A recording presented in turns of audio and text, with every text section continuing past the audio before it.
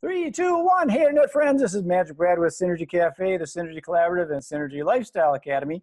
And I was searching around. I got myself a guest here. Her name is Lynn, and the last name is Howard. You there, Lynn? I am. Hi, Brad. Hello. I'm going to ask you again, where are you in this world? I'm currently in Bangkok, Thailand. Isn't it fascinating how the internet can kind of zoom across to the other side of the planet? It is amazing. I think of like when we were young and had to write letters, or you had to pay for long distance phone calls, and I get to chat with my kids every day on FaceTime and see the grandbabies. It's wonderful. So it's easy to be virtual. And it's in real time. That's amazing. I used to network a lot with a guy from the UK, and we would send things to each other, you know, and you click the little button to send, and you can hear when something hits the other side because it pings, you know, makes a little ding. Mm-hmm. And I swear I'd push the button and that ding would happen immediately. Instant. And it's fascinating that it can happen so fast. It is incredible. You have to love technology nowadays. I mean, it's kind of a love-hate relationship because exactly the same thing. Once it's out there, it's out there. There's no redoing. I mean, there can be, but it's out there. So, well, I've had people that want to like take down old stuff, and I'm saying just bury it with new stuff. That's all you really have to do. Instead of trying to find the old stuff, just keep on, because that's what we do is we evolve, you know? Mm-hmm. So your business is in the business world, and I've been in business, self-employed all my life. And so what kind of business are you working in any specific like industry, like the healthcare industry or the medical devices or stock market? So coaching and consulting. That's the best classification I would say in business and life, coaching and consulting. And really in the entrepreneurial world, I am a serial entrepreneur as well. I've started many businesses across the globe and sold businesses, as well as worked for a global company as a COO, so as a C-suite. So I've kind of seen both sides of the spectrum. And then also been in sales and in people skills, we'll say. I was a cosmetologist in high school, so, and then as a young mom, and so yeah, kind of well-rounded, and but entrepreneurial development in the coaching and consulting world. I think there's going to be a huge wave of that, especially and accelerated with this whole pandemic kind of thing, where people have sort of been forced to create a second source of income or something a little more less risky. You know, when I graduated high school in 1975, and I did magic as a kid. And then I got into, I was doing magic through high school, but then when I graduated, everybody said, you should get a job. So I did. I got a job with the county parks department, and I thought I had a job, a career, you know, cutting down trees, mowing lawns, emptying garbage, and all that stuff for the county parks. And in 3 years, I got laid off. And I thought, well, where's my gold watch? I thought I had a job here. I learned early on in my life that a job's not secure. So I opted to be self-employed, and now people are forced into it. So I think you're going to have a lot of opportunity for people going, you know what, I want to start my own thing. Definitely. I wish I could remember, and it's late here, so my mind isn't fully working, but Forbes put out an article before, I would say maybe 6 months to a year ago, about individual self-learning. So essentially people wanting to learn more about personal development, business development on their own for the entrepreneurial journey, and how it was going to hit a certain threshold by the end of 2020 or the end of 2021. But really, we are going to skyrocket past that. It was billions of dollars that they'll invest. But now is a great opportunity. I know it's scary at any time, but it is a great opportunity to start businesses that are new, that are innovative, that are fresh, just because there are a lot of things that are evolving right now. And, you know, as the world kind of is creating and I don't even want to say the new norm, but kind of what is to come, because it's going to be a process. There's a lot of opportunity to be able to step out onto your own and be your own boss. And for those that aren't, that are stuck at home, that are still with a job and that are telecommuting, with business as a C-suite. I work with the people from all over that are, you know, C-suite that are telecommuting. And now the business, the company has to decide, are they going to keep them at home or not? They still have to learn entrepreneurial skills. They have to learn how to be self-sufficient and sustaining and be able to, but also the company has to learn how to support them being at home. Right. So it's a really interesting dynamic right now. And it's all things that I love to do for myself and for my clients. So even something as simple as, now that you're working at home, guess what? You have to empty your own wastebasket. Didn't have to do that at the office. That's true. Well, and the distraction, like it's so, I love to use myself as an example. I'm really self-motivated. I work all the time. That's my ex. He would always tell me how I would always work way too much. And we're best friends, so I can use him as an example all the time and throw him under the bus.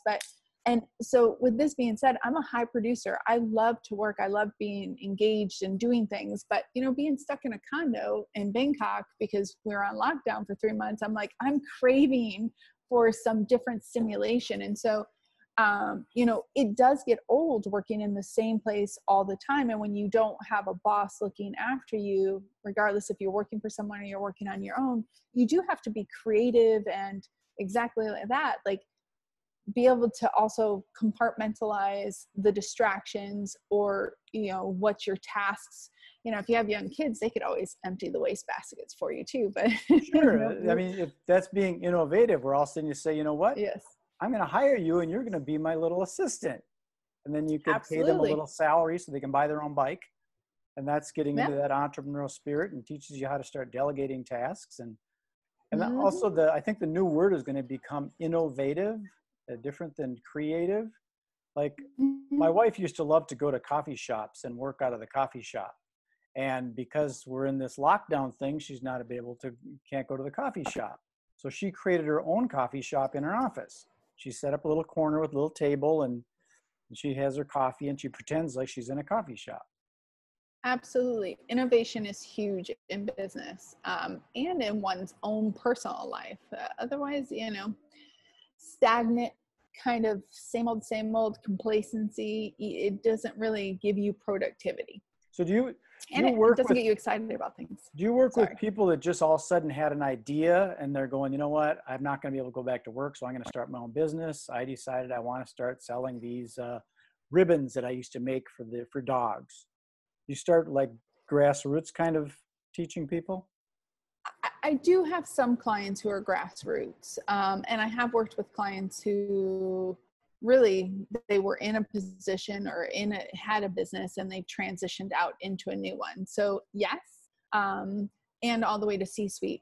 Really where my sweet spot is more in the psychographics. It's people who want change, people who need the accountability, people who are motivated. Usually they are going through a huge transition, which is kind of funny because the whole world is going through a transition right now. But those that are just hungry, know that there's more out there, want more, to do more, see more, be more, but yet don't have that person or don't have that person around them or the team around them that will help get them to that next level. With businesses, I actually help with like transition plans or employee culture. So slightly different, but on individuals, yes, that's what I would say.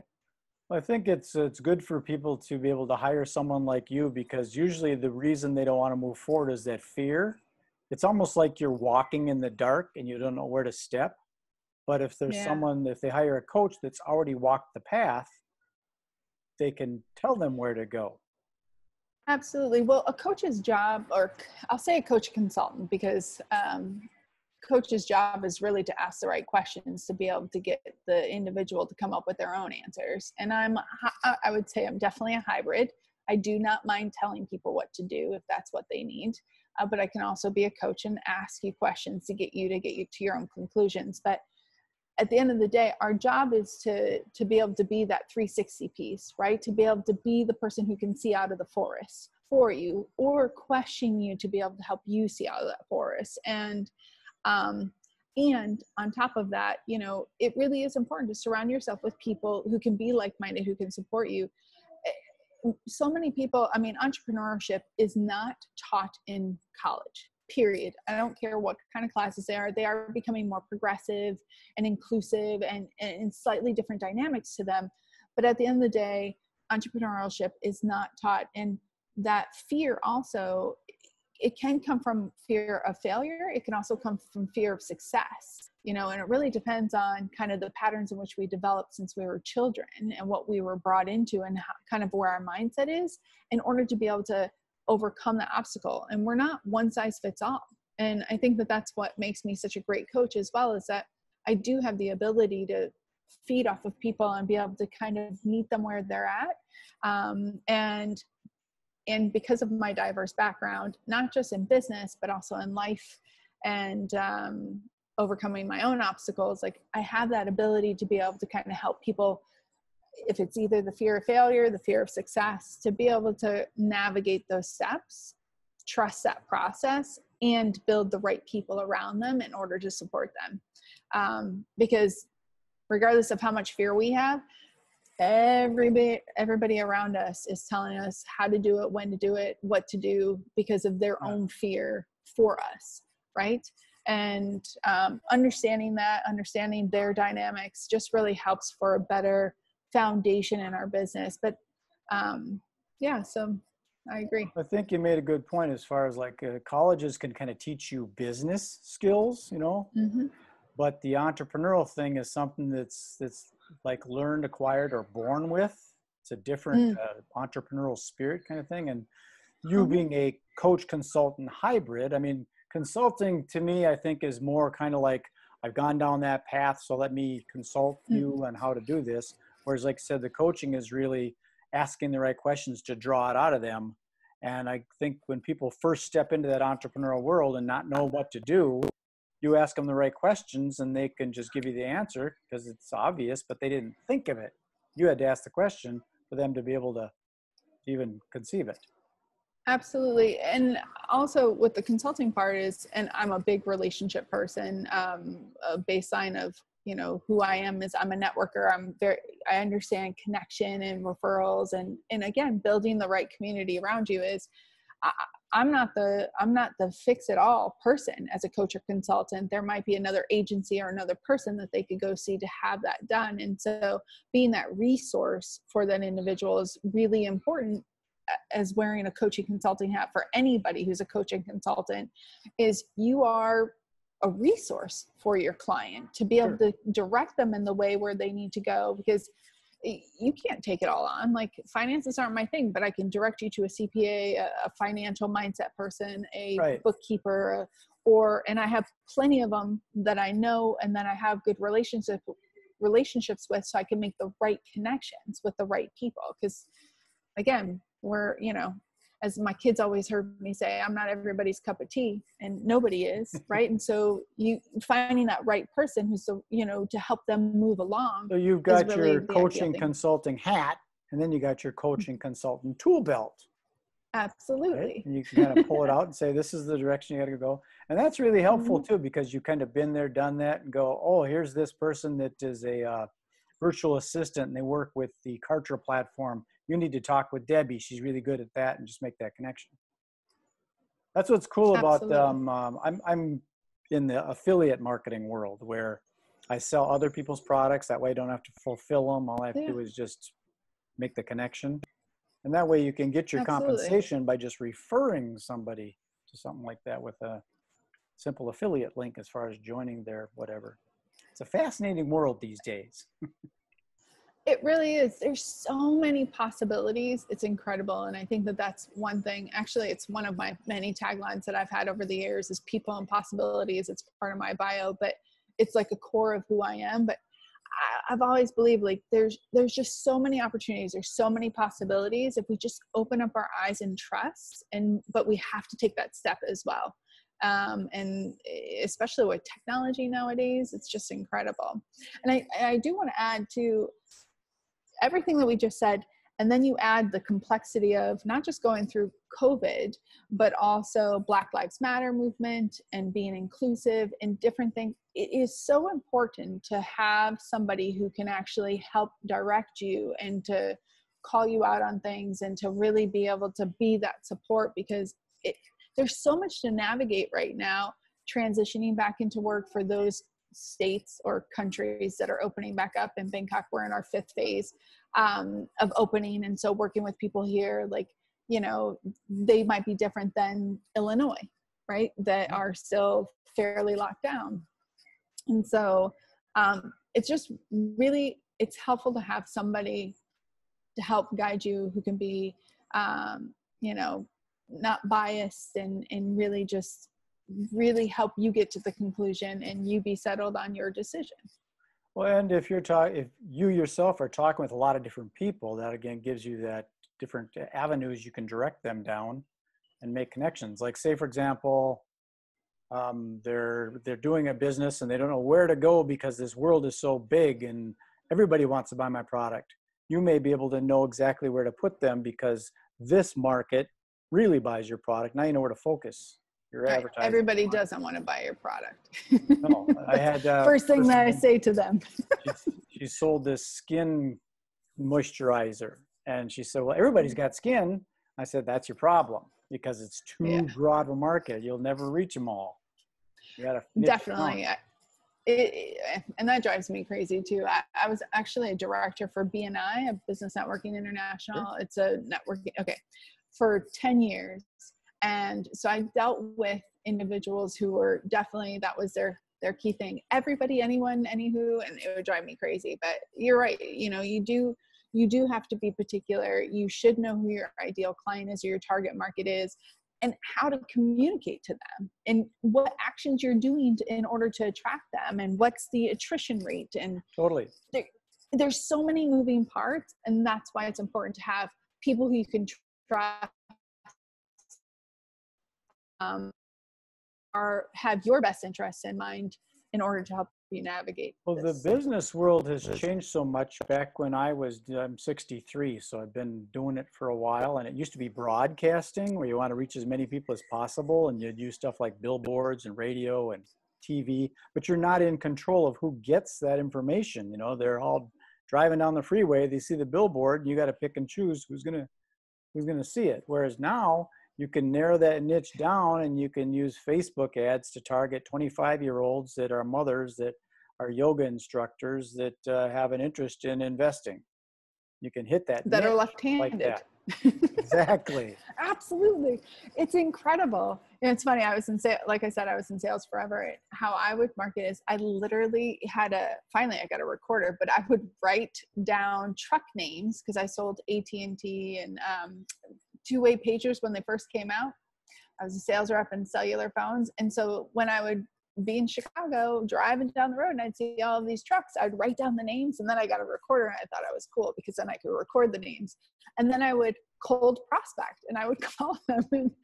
But so many things have changed since then with technology, and also my understanding now of like building the right referral sources and partners and being able to network and have the right people on your team as well. It increases your time worth value incredibly. And it's all about, you know, are you spending the time where you really want to, or are you spending the time chasing your tail? A lot of times entrepreneurs are chasing their tail.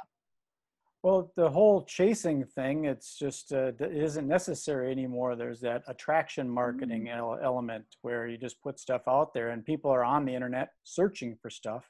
And if you know how to use the right keywords, they find it. Like, my background's in the event industry, and I produce a local trade show here in Minneapolis. It's the Minnesota Event Planners Expo.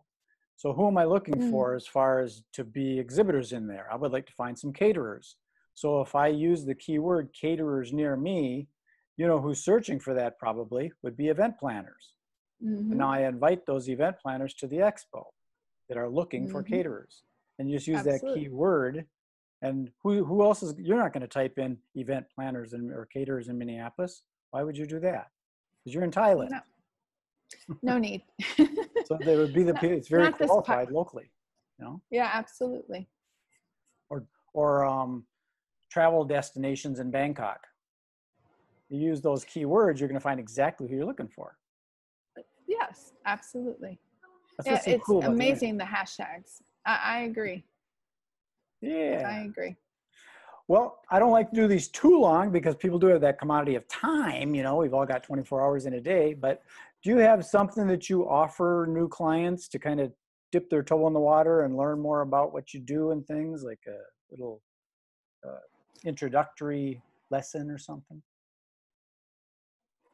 Well, definitely. I can give you my Calendly link, and they can set up a free 30-minute strategy call, just to have a conversation. And will be launching my new, essentially it's an assessment, and then they have an 8-part video that comes with it. It's in creation right now, since I'm getting to create some new stuff. So, but until then, I love having strategy calls with people who are interested to just learn more and see if they, if I can help them out. So it's a quick call. We usually spend about 20 minutes. And if they come with a question, then I'd be able to kind of walk them through and help them get some clarity around that, or some answers, or some actionable steps. That's the way to do it these days, to be able to let somebody kind of have a conversation and see if you resonate. And if you don't, then you just kind of part ways. Absolutely. And if you do, then, hey, let's move forward. It has to be the right fit for both of us. And I'm in a place right now where I can take on a certain amount of strategy calls. And so absolutely, I'm open to them, especially until my other thing is complete. Do you have a specific website that people can connect with right now, or is that in development too, or is there someplace we can go? That's in development. Okay. Yeah, so I can give you my Calendly link, as well as a couple of Kajabi landing pages that I have. But as far as creating my own brand, since I've just stepped down as the global COO and really developing my own brand, it's all in process. So it's exciting. Okay. I do have my franchise brand. Oh, you cut out there for a little while. That's something that's, coexisting with my brand. You cut out there a little while. Are you while. there? Repeat that. You cut out a little bit. I said I do have my franchise brand, but it's coexisting. You don't make appointments via the franchise website or anything.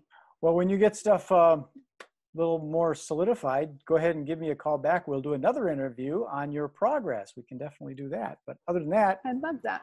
I will put this one in the can and beam it up to the universe and let the seekers find it. So all right. Thank you, Brad. Well, Lynn, I appreciate you taking the time to be on Synergy Cafe, and have fun in Bangkok. I will. Thank you so much. Peace.